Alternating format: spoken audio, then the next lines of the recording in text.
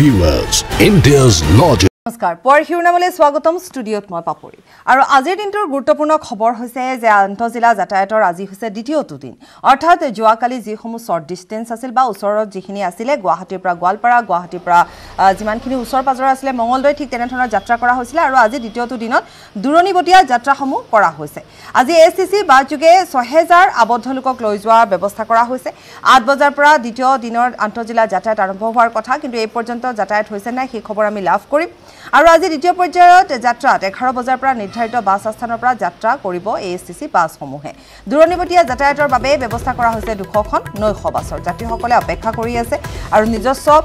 যি দূৰত্ব বা যি ব্যৱধান মানি তেওঁলোকক বহিবলৈ ব্যৱস্থা কৰা হৈছে সেই অনুপাতে দেখিবলৈ পোৱা গৈছে অতি শৃংখলাবদ্ধভাৱে সকলোৱে সেই কথা মানি চলা দেখিবলৈ পোৱা গৈছে মাস্ক পৰিধান কৰি আহিবলৈ কোৱা হৈছে ঠিক তেনেধৰণে প্ৰত্যেক গৰাকী যাত্ৰীয়ে মাস্ক পৰিধান কৰিছে কণকণ শিশুৰ পৰা বৃদ্ধ গৰাকীলৈকে মাস্ক পৰিধান কৰিছে এএছটিসি বাছ আস্থানলৈ যাত্ৰীসকলক নিবৰ বাবে মহানগৰীত 80খন সিটি বাছ চলিছে কালি 30খন চলিছিল অন্য জিলাসমূহতো যাতায়াতৰ ব্যৱস্থা কৰিছে জিলা প্ৰশাসনে আৰু লগতে ইতিমধ্যে কোৱা হৈছে যে পূৰ্বতে কোৱা হৈছে যেহেতু 104ত ফোন কৰাৰ পাছত যাৰ নাম্বাৰ তাত ৰেজিষ্ট্ৰেচন হৈছে সেই সমূহ নাম্বাৰলৈ একোটা মেছেজ প্ৰেৰণ কৰা হ'ব প্ৰথম দিনৰ যে যাত্ৰা আছিল সেই যাত্ৰীসকললৈ সেই মেছেজ আহিছিল আৰু তেওঁলোকে সেই অনুপাতে যাত্ৰা কৰিবলৈ গৈছিল ঠিক তেনেধৰণে আজিৰ দিনটোৰ বাবেও যোৱাকালিয়ে কিছু মেছেজ প্ৰেৰণ কৰা হ'ল প্ৰত্যেকগৰাকী ৰেজিষ্ট্ৰেচন হোৱা যাত্ৰীলৈ আৰু সেই মেছেজ অনুপাতে যাত্ৰীসকল তাত আহিছে আৰু লগতে কৈ দিয়া হৈছে যে যদিহে আপুনি মেছেজ পোৱা নাই তেতিয়াহ'লে আপুনি কিন্তু বাছ ষ্টেণ্ডলৈ নাহিব বা আপুনি সেই সময়ছোৱাত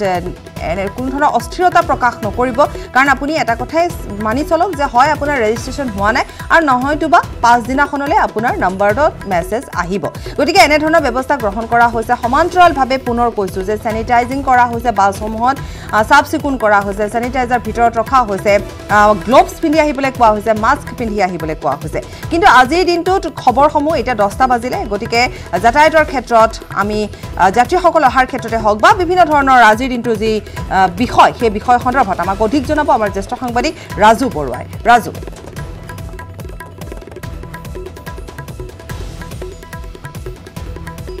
ভাগতে আমি ইয়াত আহি উপস্থিত হৈছিলোঁ আৰু সেই সময়ৰ পৰা এতিয়ালৈকে পেছেঞ্জাৰ যিমানখিনি আহিব লাগিছিলে কাৰণ 550 জন যাত্ৰীয়ে ইতিমধ্যে ইয়াত পল্টন বজাৰত বুকিং কৰি থৈছিল তেওঁলোক বাক্সা শোণিতপুৰ দৰং আৰু ডিমা হাছাও এই 4খন জিলা মূলৰ ওপৰত আৰু এই 4খন জিলাৰ যিসকল 550 জন যাত্ৰী আছিল তেওঁলোকৰ বাবে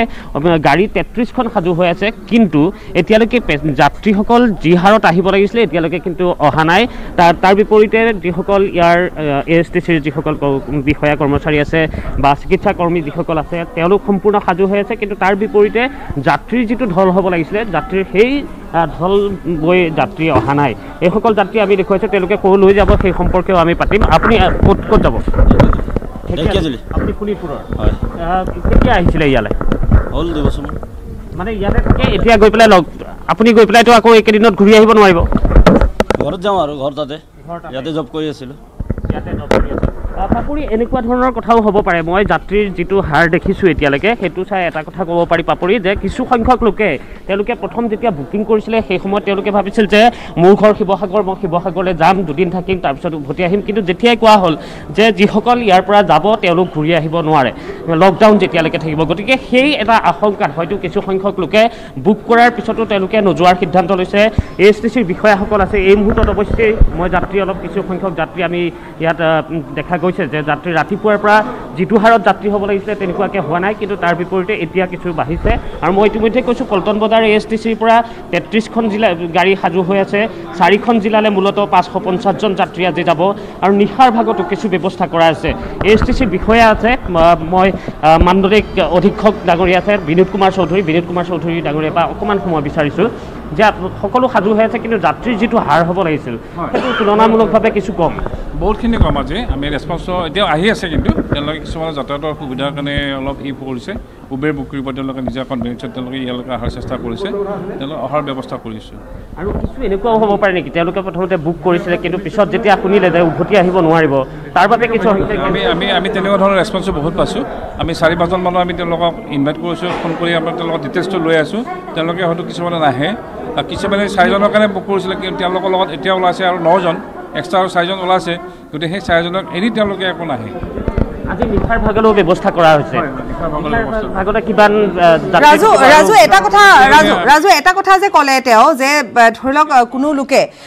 4টা টিকেট বুক কৰিছে তাৰ পাছত আকৌ 9জন লোক ওলাইছে 9জনৰ টিকেট বুকিং হোৱা নাই গতিকে তেওঁলোক নাযায় এনে ধৰণৰ কথাবোৰ বা যিখিনি কেনসেল কৰা হৈছে টিকেট বা তেওঁলোকে সেইসকল যাত্ৰীৰ টিকেট কেনসেল কৰিছেনে নাই জানিছেনে নাই যে তেওঁলোকে যদি যাত্ৰা নকৰে কেনসেল কৰিব লাগিব বুলি বা সেইসমূহ টিকেটত বেলেগ মানুহ যাব পাৰিবনে নোৱাৰে আপোনাৰ জানিব বিচাৰিম যে তেনেকুৱা ধৰক 6জন মই বুক কৰিছিলোঁ 6টা টিকেট বুক কৰা হৈছিলে কিন্তু মই নাযাওঁ বেলেগ কোনোবা যাব বিচাৰিছে সেইসকলতো যাব পাৰিব সেইখিনিৰ কাৰণে আমাৰ টেকনিকেল প্ৰব্লেম আছে আমাৰ যিখন এনৰলমেণ্ট লিষ্ট আমাৰ ডিষ্ট্ৰিক্ট অথৰিটিৰ পৰা আহিছে আমি ইলেকশ্যন চাই পেলাই তেওঁলোকৰ বৰ্ডিং পাছ আমি ইছ্যু কৰিছোঁ বা গাড়ীত উঠিব কাৰণে দিবৰ ব্যৱস্থা কৰিম আদাৰৱাইজ আমাৰ এটা কেৱছ মানে সৃষ্টি হ'ব যদি তেওঁলোকৰ কোনো ধৰণৰ নাম এণ্ট্ৰি নাথাকে কোন পেচেঞ্জাৰ ক'ত যাব এটা কেৱছৰ দিগদাৰী হ'ব গতিকে এজনে এণ্ট্ৰি কৰিছে কিন্তু তেওঁৰ মেম্বাৰ 4জন আছে আমাৰ 4জন বুলি তেওঁ তেতিয়া যাব পাৰিব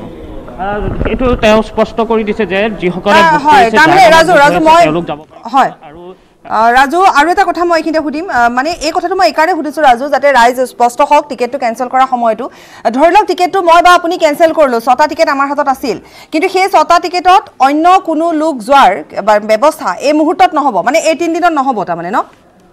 ৰাজু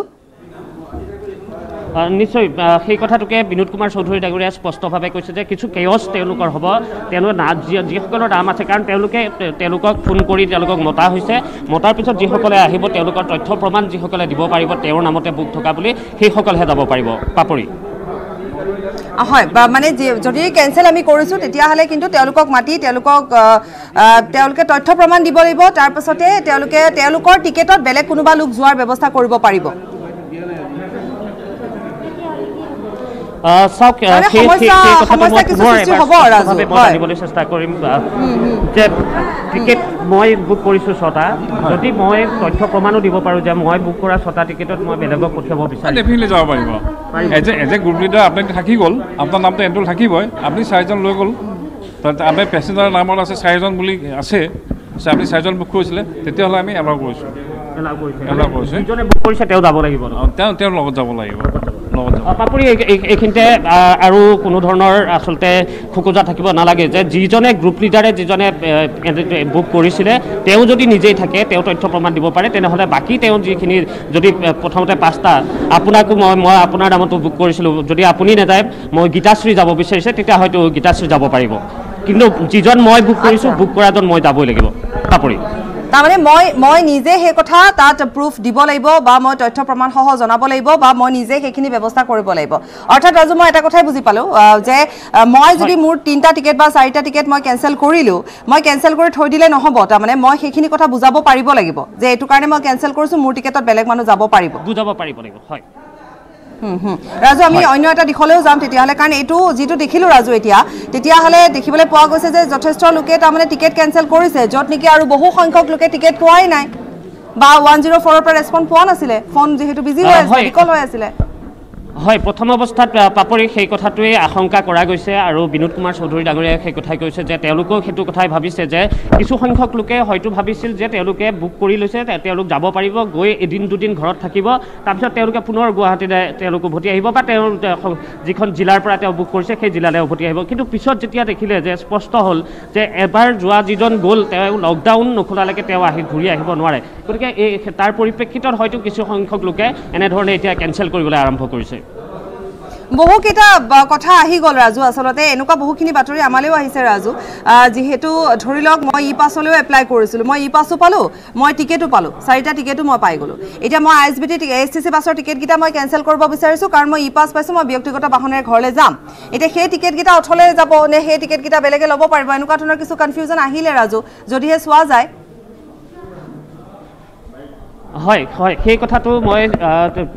তেওঁৰ পৰাই মই আকৌ পুনৰবাৰ মই জানিব বিচাৰিম যে এই ক্ষেত্ৰত ই পাছ আৰু টিকেটৰ ক্ষেত্ৰত কি হ'ব পাৰে সেই সম্পৰ্কে আমি জানিম যে মই বুক কৰিছোঁ ই পাছ আছে মোৰ কিন্তু মই ভাবিছোঁ যে মই টিকেটকেইটা কেনসেল কৰি দিওঁ ISBT বা পল্টন বজাৰলৈ আহি পল্টন বজাৰত মই টিকেটকেইটা কেনসেল কৰিলোঁ কিন্তু মই ই পাছ লৈ পেলাই মই নিজৰ বাহনেৰে ঘৰলৈ যাব বিচাৰিছোঁ সেইটো কাৰণে ৰিচিভ কৰি নিজৰ বাহনৰ কাৰণে বেলেগ ধৰণৰ পাছ ইছ্যু কৰিছে আমাৰ যিটো SCC কাৰণে তেওঁলোকৰ যদি SCC গাড়ী নাম্বাৰ থাকিব এনৰোল কৰা থাকিব তেওঁৰ যিটো ই পাছ আছে ব্যক্তিগত বাহনলৈ যাব লাগিব ব্যক্তিগত বাহনৰ কাৰণে বেলেগ ধৰণে আমি যিখিনি আমাৰ SCC প্ৰভাইড কৰিছে তেওঁলোক 104 থৈ দিয়া হৈছে ব্যক্তিগত SCC যাব লাগিব আৰু যিটো তেওঁলোকৰ ব্যক্তিগত বাহন আছে তেনেকৈ আমাৰ ডিষ্ট্ৰিক্ট অথৰিটিয়ে 4টা কেটেগৰী ভাগ কৰি দিছিলে বস্তু বুলি কণ্ট্ৰেক্টৰৰ কাৰণে বেলেগ নিজৰ ব্যক্তিগত বাহন থাকিলে বেলেগ যাৰ একো বাহনে নাই তেওঁলোকে 104ত SCC আমি প্ৰভাইড কৰিছিলোঁ গতিকে SCC পাছ লৈ পেলাই তেওঁলোকে বেলেগ গাড়ীত জ্বলে ডিষ্ট্ৰিক্ট অথৰিটি জানিব আমি SCC সেইটোৱে এলাউ নকৰোঁ ধন্যবাদ জনাইছোঁ পাপৰি এয়া স্পষ্ট হৈ পৰিছে যে যিসকলে AS104ৰ দ্বাৰা তেওঁলোকে বুক কৰিছিলে তেওঁলোকে ASTCতে তেওঁলোক যাব লাগিব সেই পাছ লৈ তেওঁ ব্যক্তিগত বাহন লৈ যাব নোৱাৰিব অৰ্থাৎ তেওঁৰ হাতত যদি ই পাছ আছে তেতিয়াহ'লে তেওঁ ব্যক্তিগত বাহনলৈ যাব নোৱাৰিব ASTC বাছেৰে তেওঁলোকে যাব লাগিব এনেধৰণৰ খুকুজা কিছু আছে ৰাজু যদি আমি আপুনি আৰু মই যিহেতু এই সময়ছোৱাত কিছু কথা পাতিলোঁ আৰু এই কথাবোৰ মই ভাবোঁ ৰাজু যে সাধাৰণ ৰাইজৰো প্ৰশ্ন থাকিব পাৰে কিছু যিহেতু খুকুজা আছে গতিকে সেই খুকুজাখিনি মাৰিবৰ বাবে স্পষ্টভাৱে আমি এইখিনি কথা পাতিলোঁ ৰাজু গতিকে আমি আন এটা দিশলৈও যাম যাত্ৰীসকল অহাৰ কথা আপুনি কৈছে কাৰণ ৰাওনা হোৱাৰ সময় আহি পৰিছে গতিকে যাত্ৰী কিমান আহি পৰিছে বা কালিৰ দিনটো যিহেতু দেখিবলৈ পোৱা গৈছিলে বাছ খুব সুন্দৰভাৱে চেনিটাইজিং কৰা হৈছিলে তেনেকুৱা ধৰণৰ কেনে ব্যৱস্থা যেহেতু আজি কিন্তু দুৰণিবতীয়া যাত্ৰা ৰাজু পাপৰি চাওক আজি যদি পল্টন বজাৰ ASTC যেহেতু মই ইয়াত উপস্থিত আছোঁ পল্টন বজাৰৰ পৰা কালিৰ দিনটোত প্ৰথম পৰ্যায়ত 116গৰাকী যাত্ৰী গৈছিল আৰু দ্বিতীয় পৰ্যায়ত গৈছিলে 169গৰাকী যাত্ৰী আৰু আজিৰ দিনটোত তেওঁলোকৰ 550 জন দিনটোৰ ভিতৰত টাৰ্গেট আছে 550 জন তেওঁলোকৰ তাত বুক আছে 550 জনৰ কিন্তু পুৱাৰ ভাগৰ পৰা যেনেধৰণে শাৰী পাতি যাত্ৰী আহিব লাগিছিলে তেনেধৰণে কিন্তু যাত্ৰীৰ যিটো ভিৰ সেই যাত্ৰীৰ ভিৰ তেনেধৰণে পৰিলক্ষিত হোৱা নাই আৰু তাৰ লগতে মই ক'ম যে ইয়াত এই ASTC পল্টন বজাৰৰ পৰা 4খন জিলালৈ বাছি দিয়া হৈছে বাক্সা জিলা তাৰ লগতে আছে দৰং জিলা শোণিতপুৰ জিলা আৰু ডিমা হাছাও এই 4খন জিলাৰ যাত্ৰীসকল যাব পাৰিব আৰু নিশাৰ ভাগত 350 জন যাত্ৰী তিনচুকীয়ালৈ তেওঁলোকে নৈশ বাছৰ ব্যৱস্থা কৰিছে ASTC আৰু আজি দিনটোৰ ভাগত 33খন বাছ তেওঁলোকৰ সাজু হৈ আছে আৰু 33খন বাছত আপুনি কালিৰ দিনটো যেনেধৰণে চেনিটাইজ কৰা হৈছিলে গাড়ীবোৰ চেনিটাইজ কৰা হৈছে আৰু যি ব্যৱস্থাখিনি আছে প্ৰথমতে যাত্ৰীসকল আহি প্ৰথমে ইয়াত প্ৰৱেশ কৰিব আৰু প্ৰৱেশ কৰোঁতে তেওঁলোকে ইনফ্ৰাৰেড যি থাৰ্মোমিটাৰ আছে তাৰে তেওঁলোকৰ উষ্ণতা জোখা হ'ব উষ্ণতা জোখা হৈছে আৰু তাৰ পিছতে তেওঁলোকৰ নাম সকলো ঠিকনা যিখিনি তেওঁলোকৰ প্ৰয়োজনীয় তথ্য সেই প্ৰয়োজনীয় তথ্য এনেধৰণে সংগ্ৰহ কৰা হৈছে আজিৰ দিনটোত যদি চাওঁ তেনেহ'লে এতিয়ালৈকে 21গৰাকী যাত্ৰী 21গৰাকী যাত্ৰী 550গৰাকী যাত্ৰীয়ে ইয়াত বুক কৰি থোৱা আছে দিনৰ ভাগত 33খন বাছ সাজু হৈ আছে আৰু 4খন জিলা মই ইতিমধ্যে কৈছোঁ আৰু নিশাৰ ভাগৰ বাবে ৰাজু যেহেতু এটি বিৰতি লোৱাৰ সময় হৈছে ৰাজু কিন্তু বিৰতিৰ পাছত মই আপোনাৰ পৰা আৰু 1 মিনিট সময় ল'ম ৰাজু কাৰণ তাত যিসকল যাত্ৰী আহি অপেক্ষা কৰি আছে বহু দিনৰ পাছত আবদ্ধ হোৱাৰ পাছত বহু দিনৰ পাছত নিজৰ গৃহ অভিমুখে যাব বিচাৰিব গতিকে তেওঁলোকৰ অনুভৱ কেনেকুৱা হ'ব পাৰে ৰাজু মই আৰু 1 মিনিট সময় বিৰতিৰ পাছত আপোনাৰ পৰা ল'ম কিন্তু এইখিনিতে লৈছোঁ এটি চমু বাণিজ্যিক বিৰতি